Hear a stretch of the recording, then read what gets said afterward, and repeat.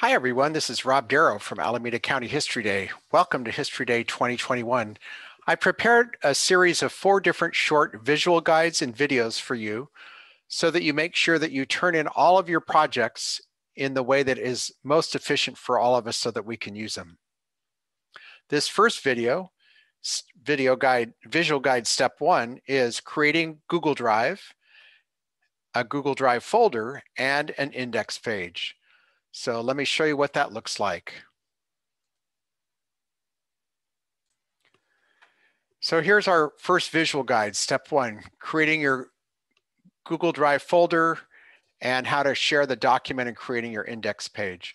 You can see here at the top, there's the 4 steps, except there's a 2A step for those people who are doing documentaries or performances. But there are quick steps, and you may just need to read these quick steps and you'll know how to do it and you can create it, and that's great. Here's some visual guide, some visuals that I created for you so you see them, how to share the documents. And then in particular, I want to point out this one section right here. Notice that this share icon has a lock on it. When there's a lock on it, it's private to only you because you created it. But we want this icon to look like this with a person with the 2 little hands there at the bottom. So that's what the share icon looks like. We want it to look like that. So now that I've shown you how it's supposed to look, let me show you how it actually works. You can see in my Google Drive folder, I've created the folder.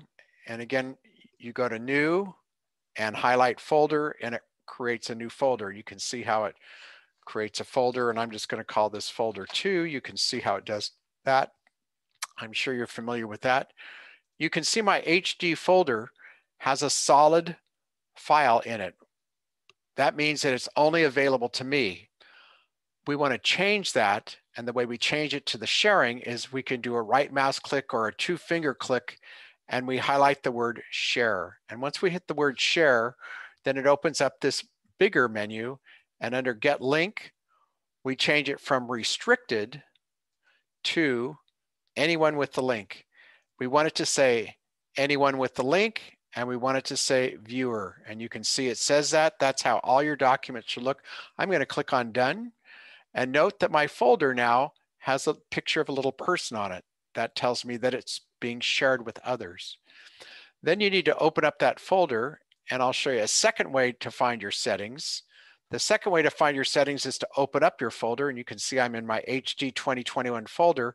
There's this little arrow right at the end of it, and I can click on that down arrow and click on Share. And again, that's how you would change your sharing. Now, I already changed it so it's anyone with the link and viewer, but again, once you're in your folder, you can click on the pull down menu and do it sharing that way. Now, inside this folder, we want to make sure that there's a document, and we want to create the document with our Google Docs. So you're going to create a Google Doc, and you're going to create and share it in just the same way.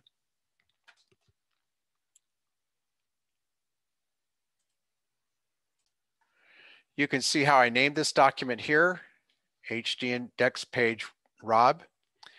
And then you're going to type in these different items. Now, this may be a spot where you may want to pause this video, go back to the visual guide, and find the pieces that you need to include. Now, the way I would do this is I would highlight these documents, these words here, and copy them from this document, and then put them on my index page document. So I'm going to just paste them on here, make this a little larger so you can see it.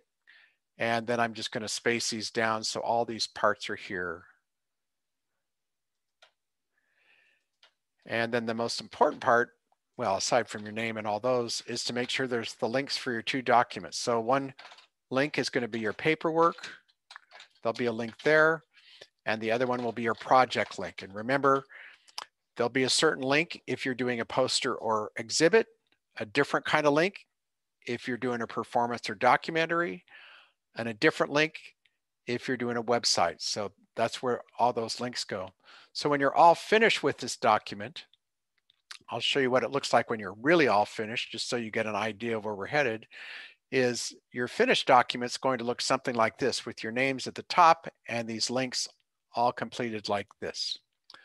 So that concludes this short video on creating your Google Drive folder and index page.